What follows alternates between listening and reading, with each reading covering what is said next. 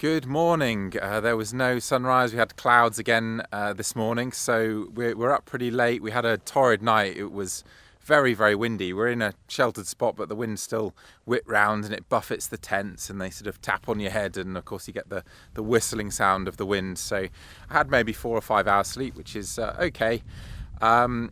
Keith, who is in this tent here, he's staying back to have a rest today and just chill out. I think he's found the preceding days plenty hard enough, so he's going to have a rest. But Jesus, who's with me here, is going to come on the hike. I reckon we've got about 6 hours total walking to do today to get up this mountain, Beinn An Eoin.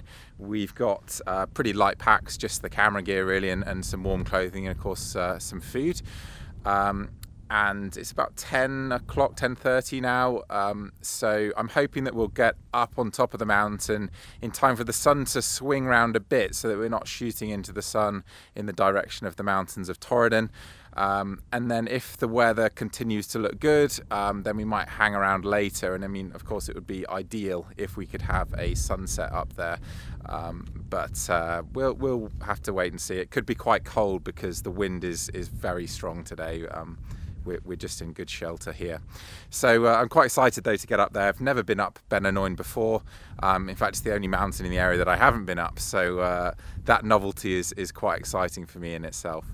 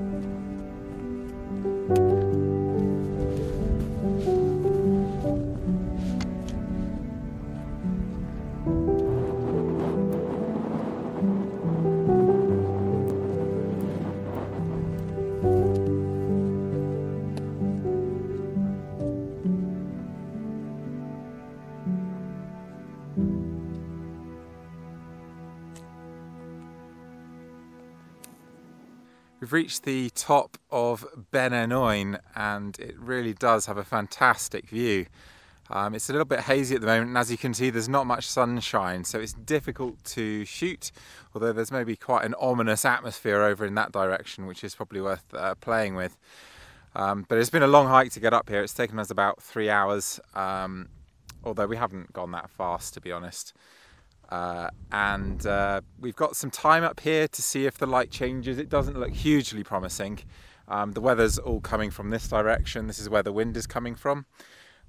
So I would imagine, having looked at the forecast as well, that we're not going to see a huge change in the weather. But there's been the odd burst of sunlight coming through, as you saw from the preceding video. So maybe the sun will come back, but I do think that haze is a bit of a problem.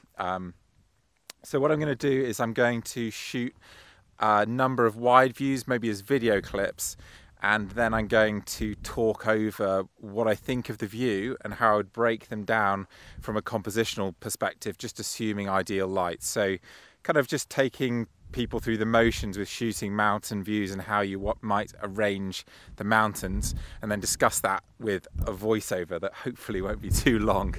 And then if the light comes good, or if I take a photo that I'm really happy with, then I'll share that too.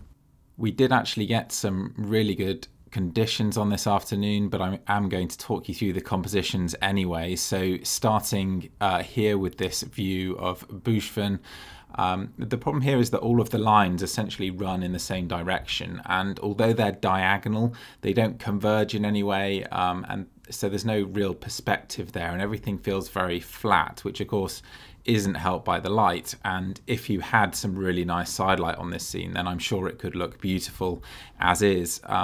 But in this flatter light, it certainly needs a foreground, and I did have a hunt around to see if I could find some foregrounds, and particularly when the rain came through, which you'll see in a second.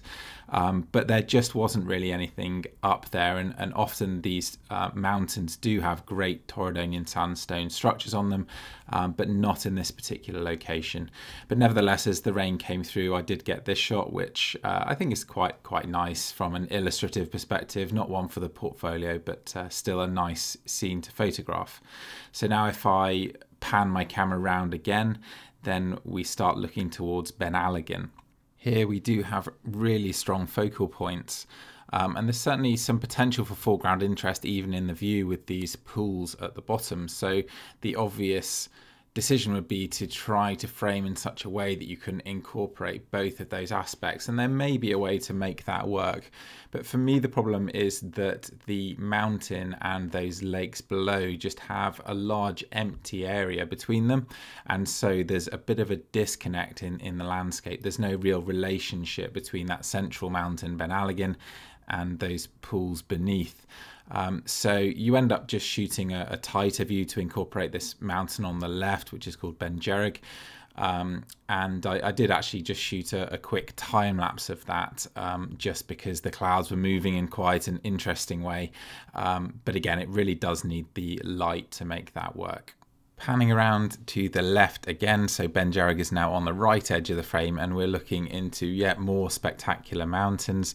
This is Beinn An on the left and Leach at the back there, with the flanks of Beinn An beneath it. So there's quite a few ways that you could potentially break this down, but I tend to think about this in terms of where the edges of the frame need to lie. So on the right hand side, you could probably either put them more or less where I have there, maybe a little bit in, or otherwise where Leach runs into Beinn An. That feels like a natural place to put the edge of the frame. On the left hand side, you can actually see a peak just creeping in on the left there. I wouldn't leave that there, it's a bit distracting. I want to move the edge of the frame back in.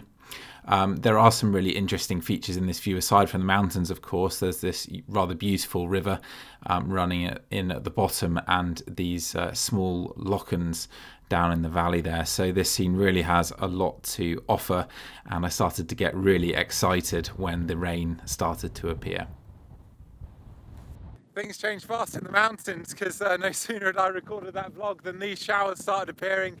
So I've had an awesome time shooting the rain coming out in front of these iconic mountains in Torridon. It really has been good fun. I'm pretty sure I've got a good shot up here. I guess I'll talk through them afterwards.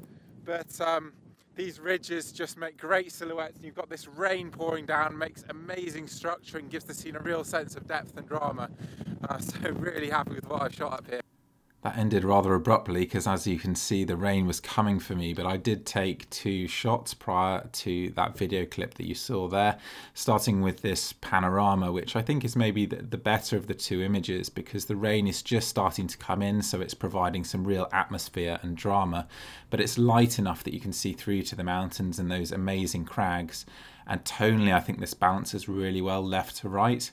Whereas if we look at this second image, we've got far more drama coming in from the rain. So initially, maybe this is a more spectacular image, particularly with that rain structure coming through.